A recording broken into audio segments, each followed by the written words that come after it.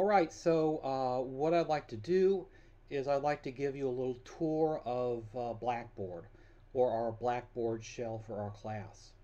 So here we are on the Blackboard homepage, and so here is our combined class. And if you have, if you're in section P, this is the same. What I've done is I've combined the classes into one shell, into one Blackboard class. And I had to choose arbitrarily one of the classes. And so I chose the W class. And so, that may confuse you for a little bit. It confused me, and I'll explain that in a minute or so. But you'll click the class that you were registered in, P or W, but don't be confused if you see me clicking W, because this is the same for both classes. Okay, so here we are on the landing page, which is the dashboard, and it will have recent, as we see right here, recent announcements. So you could click on the announcements and go to the announcement page.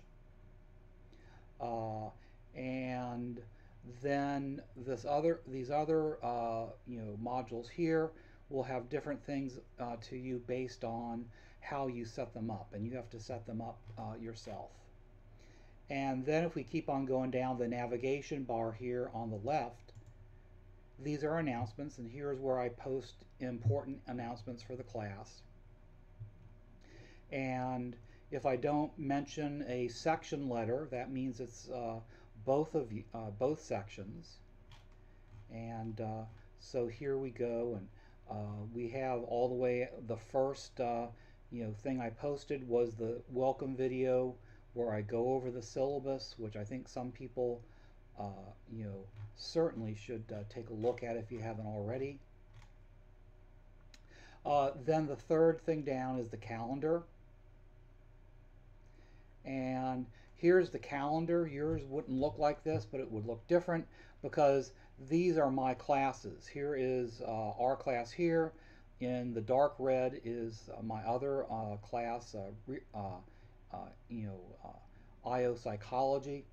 And up until yesterday, up until September the 10th, I had mistakenly been creating calendar entries for the section P, but because of how I set up the merged class, unfortunately, nobody could see them but me, and I really appreciate the student letting me know that. So now I've set up this so that students in both W and P can see this. So if you're in the P section, click here, and then you can see that we have class, and nothing is due for you today because this is my IO Psych class. But the next set of things due is here on the 15th. P section lecture on Tuesday is canceled, but that's when I'm going to have office hours, and see the announcement I had on office hours. And here's next week's class on the 16th for W for Wednesday. And I list the prep assignments. So for next Wednesday for the W section, I'd like you to read the social cognition chapter, watch the social cognition video lectures and the videos I have, and read Hugenberg and Bodenhausen. And then you'll notice the class week starts for section P on Thursdays. So we have the same assignments for Thursdays for section P. And then also we have other things such as, here's the announcement that the research methods quizzes end, and here's the announcement for the first exam. And so that's calendar.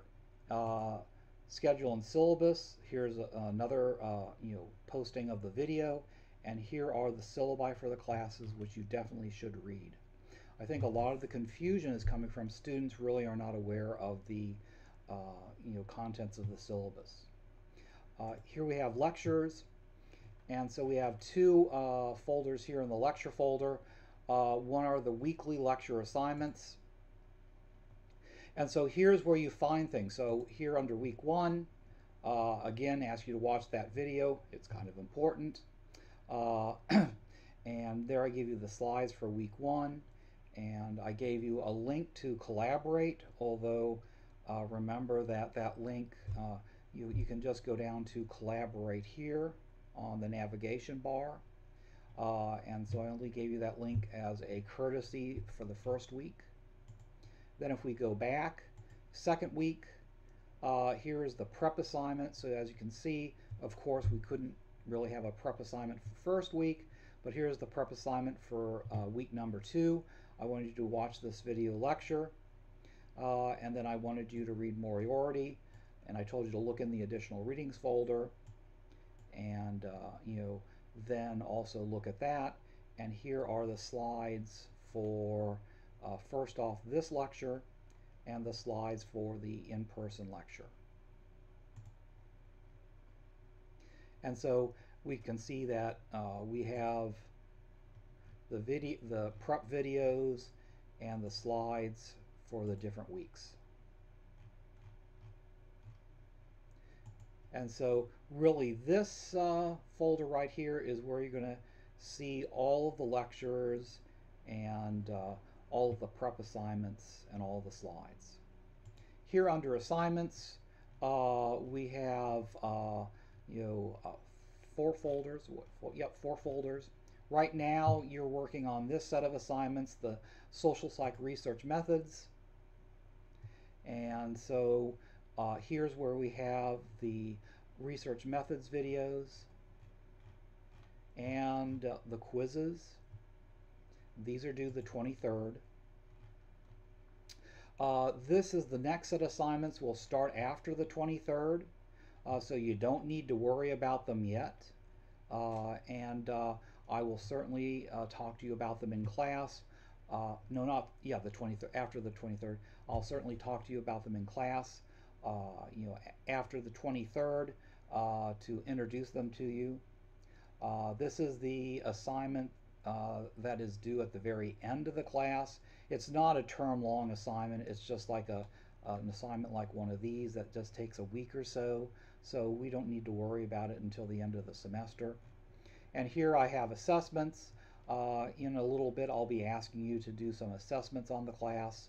That is, give me feedback, and that's where you'll go for that. And so we're going down here. Collaborate Ultra. This is where you find the recordings of the lectures and the lectures. So if you're in section W, and the only time I'm really differentiating the 2 sections is during their lecture time, their in-class or synchronous lecture time. Section W are Wednesdays, 4 o'clock, and so you go here and it would say join session when it was available, and you'd be able to join the session and take part in the live session. And section P, the same thing here. Now let's say that you missed a lecture or you want to go back and review it. You go up to this menu here, go down to recordings, and these are the recent recordings. Notice right here it's recent recordings. And what's going to happen pretty soon is Blackboard will start to cut off these recordings. And so if you wanted to see, like in a couple weeks, if you wanted to see week 1 recording, you wouldn't be able to. So what you'd have to do is go to recordings and arrange, and you'd have to tell it, I want to see the recordings from August to today. Yeah, that's what I want to see. And then you allow it to do that. And so now these are only the recordings from August until now. I know it's the same thing, but in a while Blackboard will start to cut these off. And so what you can do then is select this and click Watch Now. Oh, look at this. And it's just like a Collaborate Ultra live session. Recording, keep things flexible. Here you go. All right, so Collaborate Ultra, discussion board. This is just where you find our discussion boards. though I have links to these others on the navigation bar. Quiz Center, and I really explained this in the syllabus video. I've discovered that self-quizzing is a very powerful study tool. So I want to give you the opportunity to self-quiz about the chapter textbooks. And also I wanted to encourage you to do this.